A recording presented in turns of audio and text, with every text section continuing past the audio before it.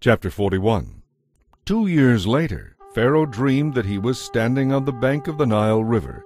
In his dream, 7 fat, healthy-looking cows suddenly came up out of the river and began grazing along its bank.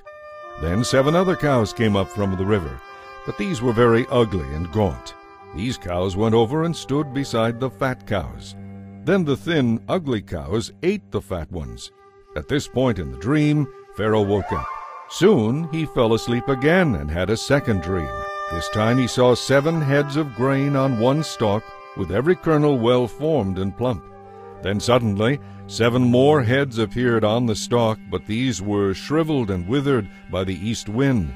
And these thin heads swallowed up the 7 plump, well-formed heads. Then Pharaoh woke up again and realized it was a dream. The next morning, as he thought about it, Pharaoh became very concerned as to what the dreams might mean. So he called for all the magicians and wise men of Egypt and told them about his dreams. But not one of them could suggest what they meant. Then the king's cupbearer spoke up. "Today I have been reminded of my failure," he said. "Some time ago you were angry with the chief baker and me, and you imprisoned us in the palace of the captain of the guard. One night the chief baker and I each had a dream, and each dream had a meaning. We told the dreams to a young Hebrew man who was a servant of the captain of the guard. He told us what each of our dreams meant, and everything happened just as he said it would. I was restored to my position as cupbearer, and the chief baker was executed and impaled on a pole." Pharaoh sent for Joseph at once, and he was brought hastily from the dungeon. After a quick shave and change of clothes, he went in and stood in Pharaoh's presence. "I had a dream last night," Pharaoh told him, "and none of these men can tell me what it means. But I have heard that you can interpret dreams, and that is why I have called for you." "It is beyond my power to do this," Joseph replied. "but God will tell you what it means and will set you at ease." So Pharaoh told him the dream. "I was standing on the bank of the Nile River. Suddenly, 7 fat, healthy-looking cows came up out of the river and began grazing along its bank.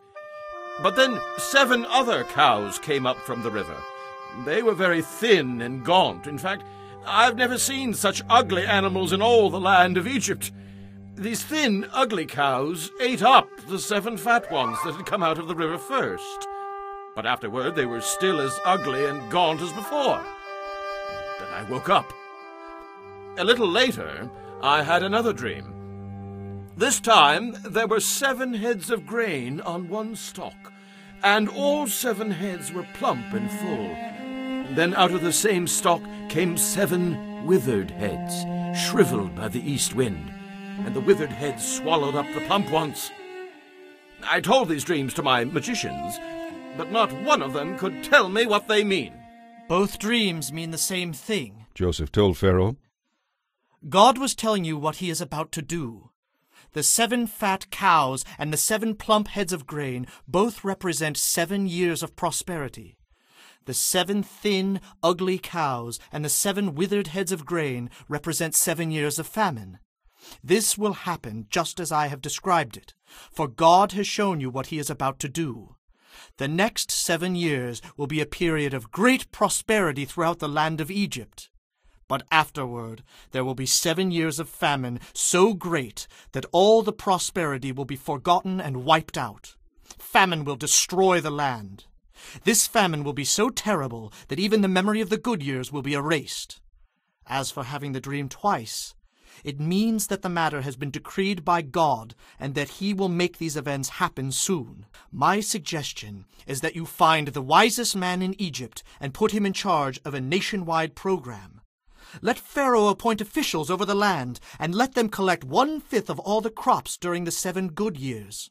Have them gather all the food and grain of these good years into the royal storehouses, and store it away so there will be food in the cities.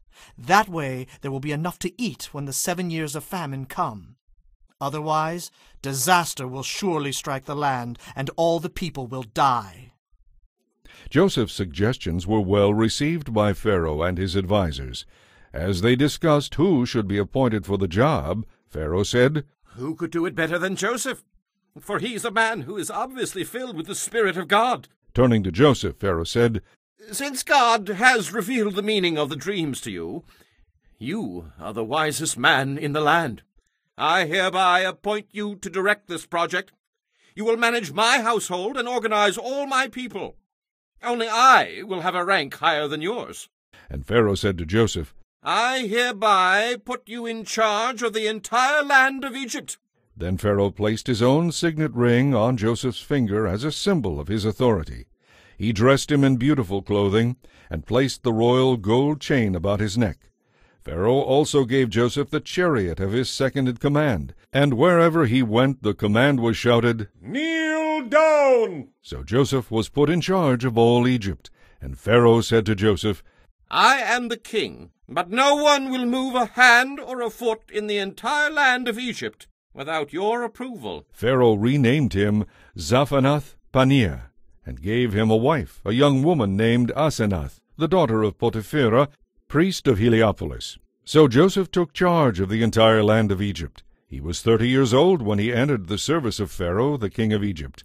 And when Joseph left Pharaoh's presence, he made a tour of inspection throughout the land. And sure enough, for the next 7 years there were bumper crops everywhere. During those years Joseph took a portion of all the crops grown in Egypt and stored them for the government in nearby cities. After 7 years the granaries were filled to overflowing. There was so much grain, like sand on the seashore, that the people could not keep track of the amount. During this time, before the arrival of the first of the famine years, 2 sons were born to Joseph and his wife, Asenath, the daughter of Potipherah, priest of Heliopolis. Joseph named his older son Manasseh, for he said, God has made me forget all my troubles and the family of my father.